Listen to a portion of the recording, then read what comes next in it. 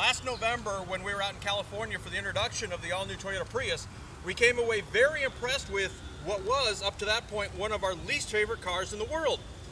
But if we've said it once, we've said it 100 times.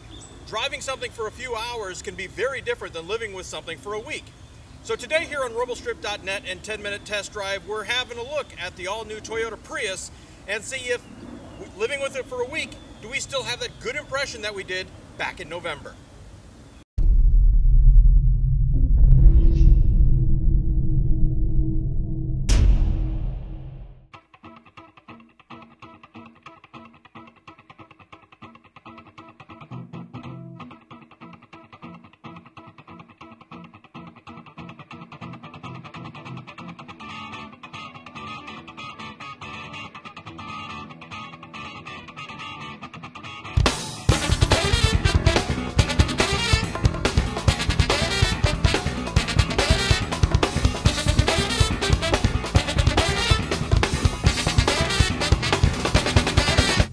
It came as a real shock to us in November, as we said, that when we drove this new Toyota Prius, that we could give it one of our highest compliments. We no longer hated the car. This has been a bit of a revelation over the last week. And here's what I mean by this. The Prius always felt like, not necessarily a science experiment, but it was, I don't know, it was sort of out there to try things and test things, which, okay, we get that. Sorry, I gotta turn on the fan here because it's 85 degrees out today, and, you know, one of the first warm days here as we're late into the spring and need a little, not quite yet used to it. But what really took us was just how good this thing was compared to the old one. The ride quality was better. It wasn't nearly as loud. It rode so much better. It actually handled. And what I mean by handled is it wasn't kind of just you turn the wheel and you have no idea where you're going. When you turn the wheel in this, you feel a bit connected to the road, which is shocking. This thing is a bit like the Toyota Camry, which really should come as no shock, right? This sells incredibly well. Pretty much every car enthusiast in the world hates it, thinks it's a waste. Totally get that up to this point. But what's incredible is, with this new one, it takes care of 90% of the complaints that most people would have about it. It is incredibly roomy inside. The back seat, no problem. You can fit, you know, 2 people back there, maybe 3 in a pinch, but there's plenty of leg room and all that. When you fold the seats down, the cargo capacity is huge, and we tested that. So we're getting ready to move house and had to run over to the Home Depot and get some container tubs so we could especially pack up the garage. So we got 3 55-gallon tubs, which are, you know, maybe I can roll in a picture, but they're, you know, 2.5, 3 feet long and about, you know, 1.5 feet tall, maybe a little taller.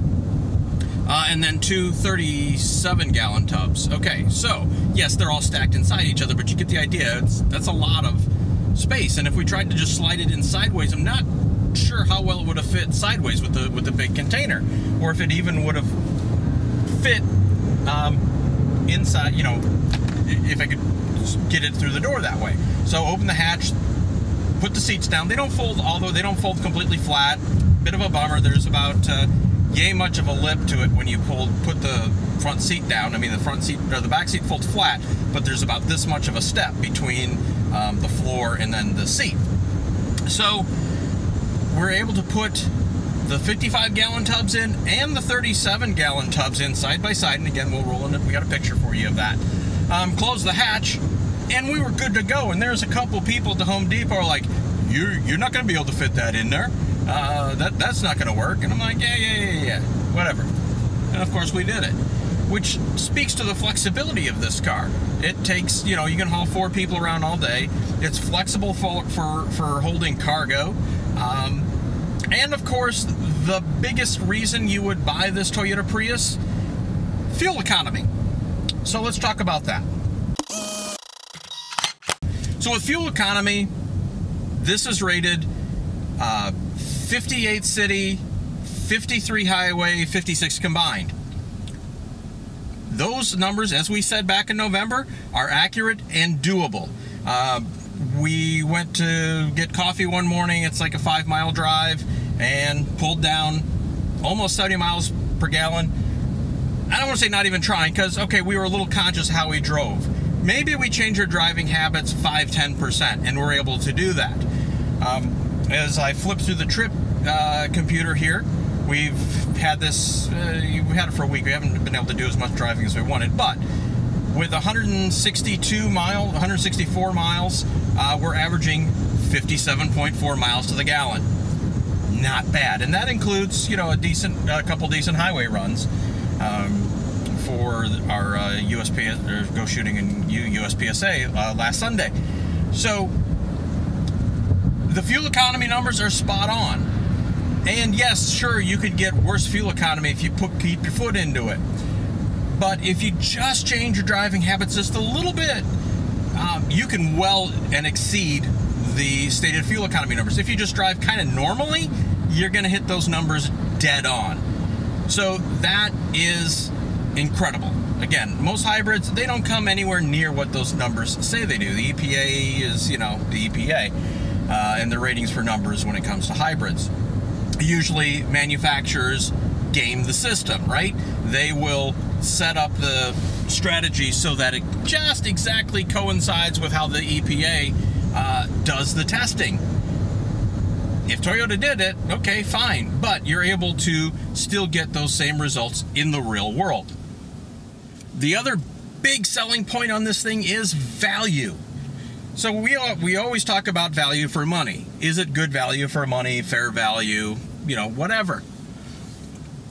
The sticker on this is like $24,750 for this for this Prius 2 Eco model.